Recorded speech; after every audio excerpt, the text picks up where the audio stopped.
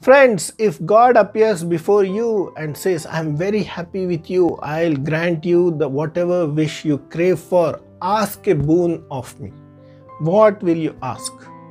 Will you ask for power, maybe become president, maybe president of the US, or maybe will you ask for money that you become the richest person in the world? What would you ask for, my friends? Friends, let me share with you today in this video one story which will tell us that what is the best thing to ask of God. And do stay tuned till the end of this video where I will share with you a shloka from Bhagavad Gita which gives us a hint on what is it that we should really aspire for. Friends, first the story. There was this kingdom and where everyone in the kingdom was very happy, and the king was a just and a fair king.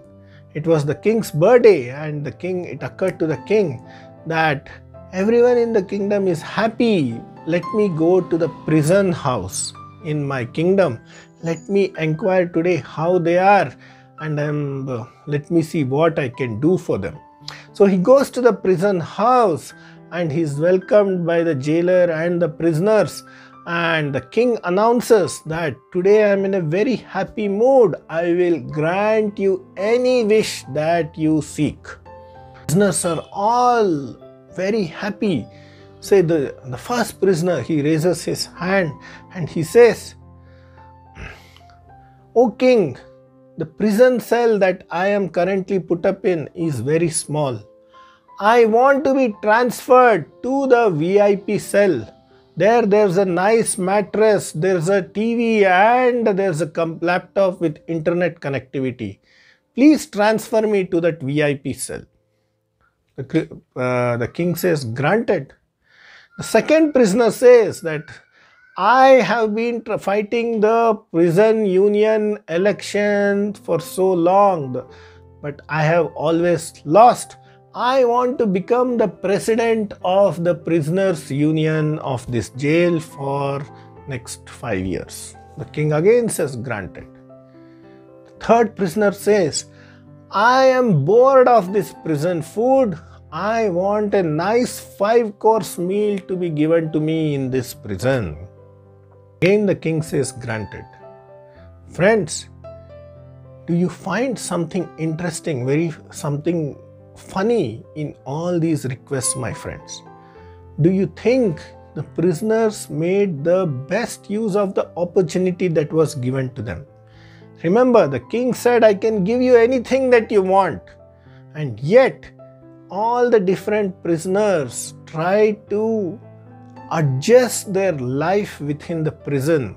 Someone wanted a better, more comfortable prison cell. This is analogous to the person who's wanting a bigger bungalow for himself. Someone wanted to become the president of the prisoners union. This is like someone aspiring to get power position in this world. Someone wanted to get a nice healthy food for himself. So this is again analogous to someone aspiring to get nice comforts in his life.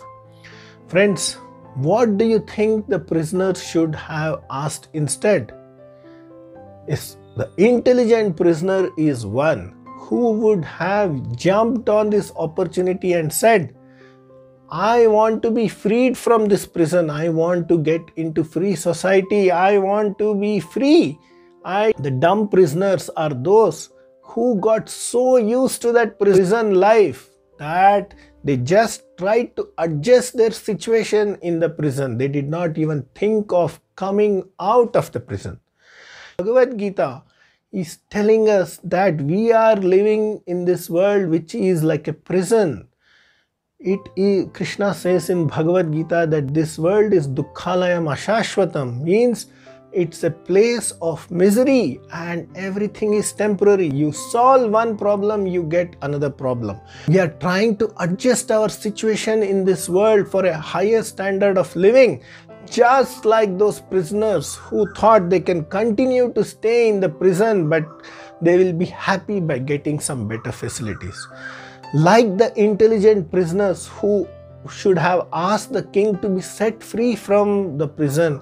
My friends, let us develop in us that desire to be freed from this cycle of birth and death.